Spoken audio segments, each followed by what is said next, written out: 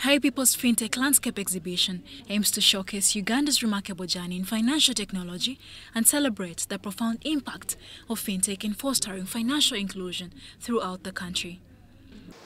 We also promise to keep making rules and policies that help better the environment for the startups, financial technology companies, and digital financial services across the economy.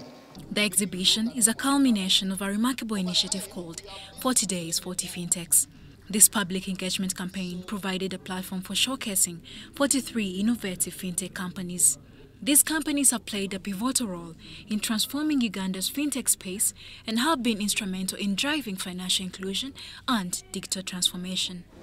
We are very excited about seeing a lot of fruits happening as a result of continuous advocacy, as a result of setting a number of examples that help many users, innovators, regulators, and all the other players get to speed in making sure that we work in ways that help all of us as players in the economy maximize our digital dividend.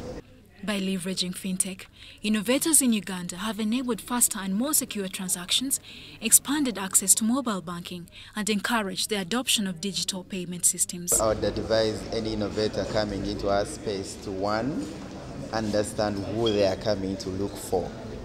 Because you see, like for us, we have specifically narrowed down our targets to this corporate worker who has an emergency.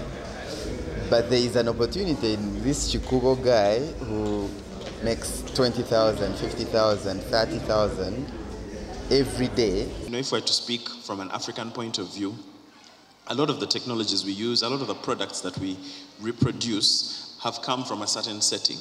They are built to deal with a middle class that is urbanized, that is salaried, that gets their money through. Their money comes electronically. So the money starts in the bank. Here, most money doesn't start in the bank. So all of our competition is cash. Everyone here will talk about we're trying to digitize, but we're trying to digitize someone who has cash. As a Ugandan, I can never leave my home without cash. Looking ahead, industry experts predict continued growth in Uganda's fintech sector. With a burgeoning tech-savvy population, increased internet penetration, and a supportive regulatory environment, the fintech industry is poised for significant expansion.